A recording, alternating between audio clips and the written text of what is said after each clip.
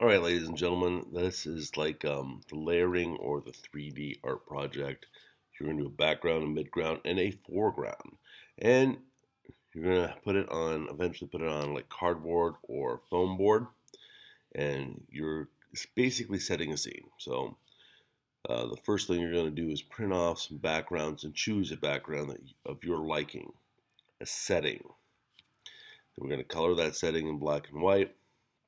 We're going to paste that eventually on cardboard. Then you're going to create a midground. Things that are going to be in the next level. We're going to cut those out. And I'm going to show in there what to do and how to do it in the rest of the video.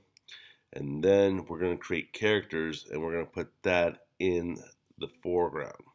So there's a background, there's a midground, and there's a foreground.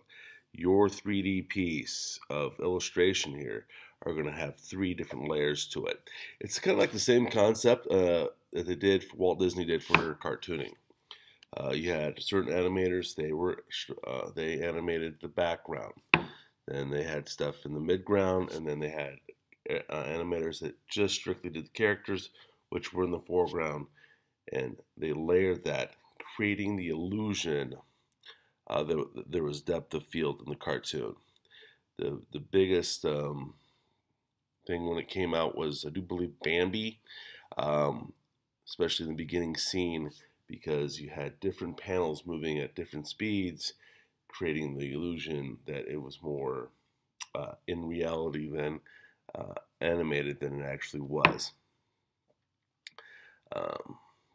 Rotoscope has been used many times to help with this as well, taking actual film and then applying basically a rotoscope filter over it, animating actual real life.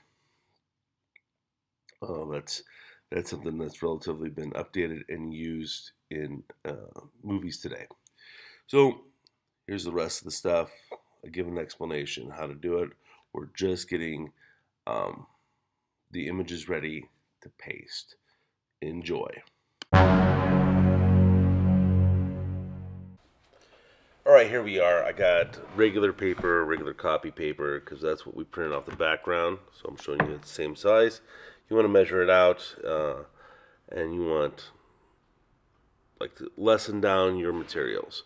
I understand if you're going to put like a tree or something large in the background that goes all the way up, you don't have to do this. But I do this so that I make sure that my background breathes enough and I'm not overwhelming it and covering it up too much. I'm still letting my background shine. That's why we did it. So I'm just drawing stuff out with pencil. This is what you are going to do. You're going to sketch lightly, and you're going to get your midground design going on.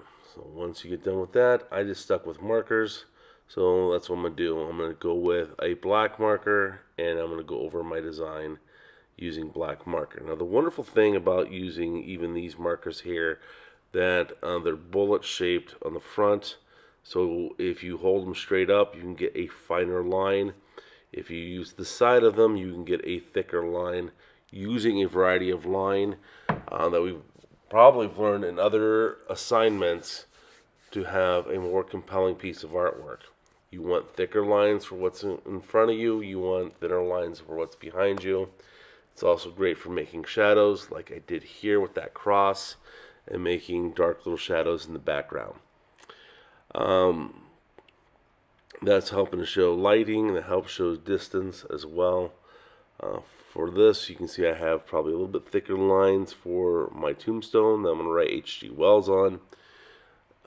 Then what is the cross that's behind it? I'm using that cross being smaller, being behind it, with a little bit thinner line work to show depth. So that midground is going to be, well, the midground. It's still going to have a certain length to it. It's not just a flat plane. There is some depth to the plane. Now I'm coloring it in. Again, I'm going over some spots to get a darker green. I'll go over with a blue, because yellow and blue make green. I'll go over the green again with the blue to make more shadows. I don't have a gray marker, so I end up going with a gray colored pencil to filling that in. You can use marker if you want. Like I said in the previous video, use probably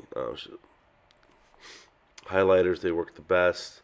Using regular markers here is no problem, as always.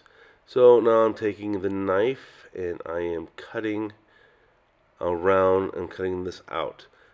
Notice that I have something underneath me. You need something underneath you before you cut on my tables. You are not cutting my tables. I was getting a little irritated because I was scratching up the paper because it was a dull knife, so I got a sharper knife, put it on an X-Acto blade, and now I'm cutting everything out. You want to cut away from your fingers, not towards. Notice that every time I use my knife, I am not cutting towards my fingers. I'm cutting towards something away from my fingers. Alright? And you want to make sure that you're holding the paper down so that gives you a nice flat surface to cut from as well. Cut reliefs. Notice how I just cut like a couple reliefs and I went back to town. It does not have to be all one piece of the thing that you're cutting out. You can cut out in multiple pieces and give you less frustration, especially if you're cutting some stuff out. You want to be careful of the small pieces and make sure that you have a nice cut. Sometimes you're not going to get a cut all the way through the paper. It's going to stick, which means you got to go back with the knife, make sure you relieve stuff, and you're going to cut it out, and that's going to be your midground. Then we will paste that on the cardboard, and we'll paste that to the background. This is your midground. Enjoy.